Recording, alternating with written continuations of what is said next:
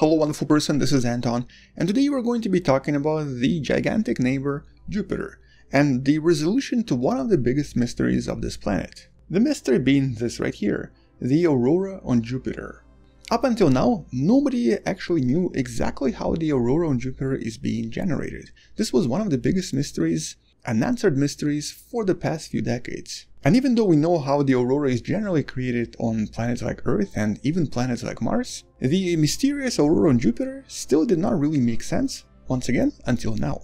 So let's discuss this in today's video, and let's actually find out how the Aurora on gas giants, despite the visual similarity, is actually very different from the Aurora we have on planet Earth.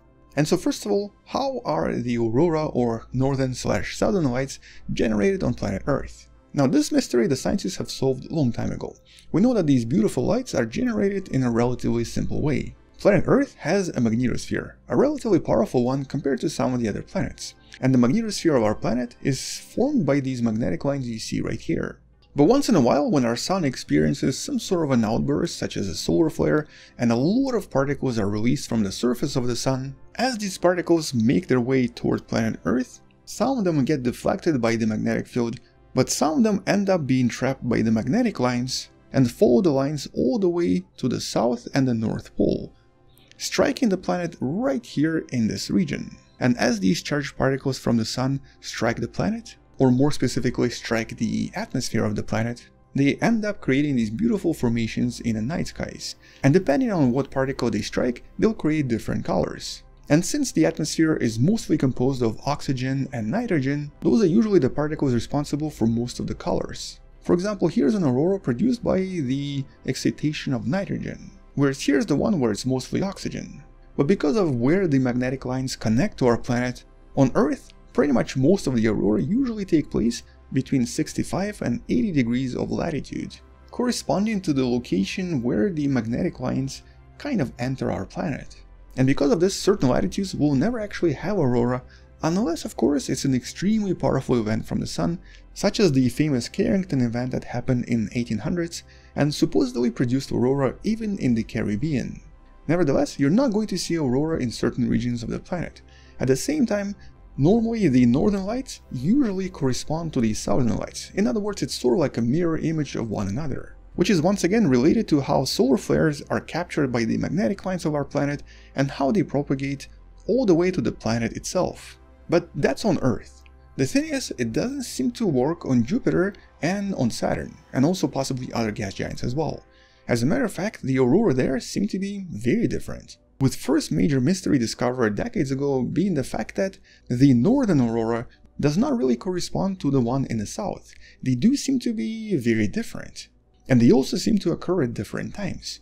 At the same time, they also seem to be different in power, which is not something we ever see on Earth. Moreover, the aurora on Jupiter are able to be formed way past the 80-degree line, essentially right at the North Pole or right at the South Pole, something that does not happen on our own planet. And so this right here is once again a mystery. It's almost impossible, or was almost impossible, to explain how this could actually occur on this beautiful planet.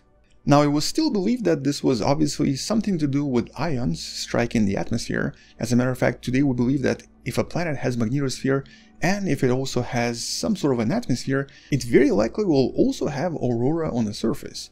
But the actual mechanism could be entirely different, and it seems to be different for Jupiter. And trying to figure out this mystery was a priority for many decades. Now, first of all, it's important to understand that Jupiter is an extreme planet with an extremely powerful magnetic field. So powerful, as a matter of fact, that if you could actually see it, it would sort of look like this from planet Earth. And interestingly, it's so huge in terms of size that it seems to even reach all the way to the orbit of Saturn. Because of this, the aurora produced on Jupiter have a tremendous amount of power, gigawatts of power. Way more power than anything here on planet Earth. And on top of this, the aurora on Jupiter also seem to come in different flavors. Jupiter also seems to have powerful X-ray aurora and very powerful ultraviolet aurora as well, all of which might have a different creation story. But in this paper, the scientists decided to focus on trying to figure out how the X-ray aurora created by trying to combine the observations from two different observatories.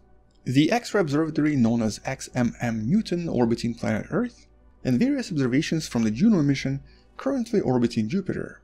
And so what exactly did the scientists discover, and what exactly is the solution to this problem? Well, to try to solve this, they had to first create a model, and the model in this case focuses on assuming that Jupiter's magnetic lines emanate from one part of the planet, going millions and millions of kilometers away, to then be rejoined on the other side of the planet, without ever really being connected to the solar activity or to the solar magnetic field in any way. And so because the magnetic field here is so extremely powerful, it's sort of independent of the magnetic field that's normally caused by the solar wind coming from the sun. And so here the scientists in this paper were able to use approximately 26 hours of data from the XMM Newton telescope, combined with the data from the Juno mission as well. And the first thing they were able to notice is that there was a very unusual but also very periodic pulsation every 27 minutes that was detectable by both of the missions. Pulsations that indicated that the Aurora themselves were very likely being generated by changes in the magnetic field of Jupiter. And with every single pulsation detected by the Juno mission, the change in the magnetosphere, that's when the XMM Newton was able to detect the unusual X-ray aurora that was then visible on the surface of Jupiter. Or in other words, this right here was very likely caused by the changes in the magnetic field itself, which also implied that the aurora here are generated because of the changes in the magnetosphere, or essentially unusual fluctuations in the magnetic lines of Jupiter. But what was causing this? And more importantly, where were the charged particles coming from? Well, further analysis suggested that a lot of these particles, which are most likely various charged ions of sulfur and oxygen, are almost certainly coming from eruptions on Io, the beautiful volcanic moon of Jupiter. Io is known to erupt all the time, and it's also known to produce a lot of other formations around Jupiter, including one of the potential rings. But more importantly, it releases a tremendous amount of ions that are then very likely deposited in the atmosphere of Jupiter.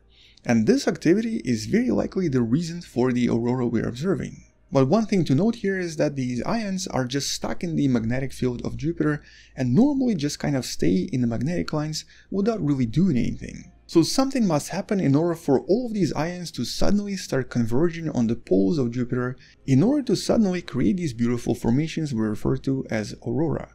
And the scientists believe that the sudden motion of sulfur and oxygen is very likely caused by some sort of a pressure, most likely due to the solar wind that does reach Jupiter as well. And the pressure from the solar wind sort of compresses the magnetic lines just a little bit, producing what the scientists refer to as modulated EMIC waves, electromagnetic ion cyclotron waves. And so this compression that's caused by the solar wind initiates a kind of a motion of all of these sulfur and oxygen ions, with each of them striking the atmosphere of Jupiter at different times in different regions.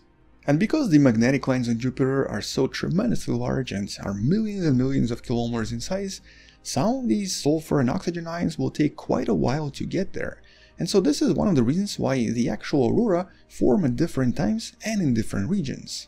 But these observations also imply one more thing. These aurora are probably created in a slightly different way on other planets, including Saturn.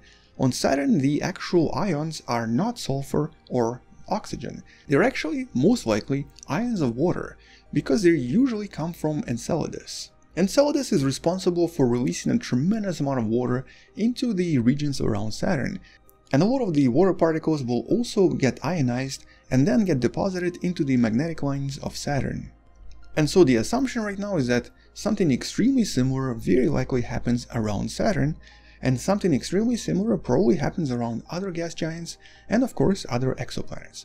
But the important takeaway from all of this is that aurora seem to be created in different ways on different planets.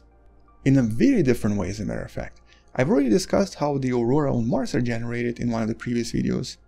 But compared to Martian aurora, these ones are created in a very different way altogether. Which of course also means that it would be really interesting to one day find out how all of this is generated on some other planets out there as well.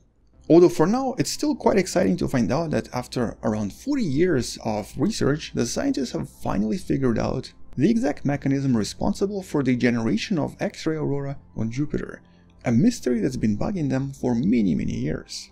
But I guess for now that's all I wanted to mention. Check out the paper in the description below, subscribe if you still haven't, and share this with someone who loves learning about space and sciences. maybe come back tomorrow to learn something else, or maybe support this channel on Patreon by joining the channel membership or by buying the Wonderful Person t-shirt you can find in the description. Either way, stay wonderful, I'll see you tomorrow, and as always, bye bye.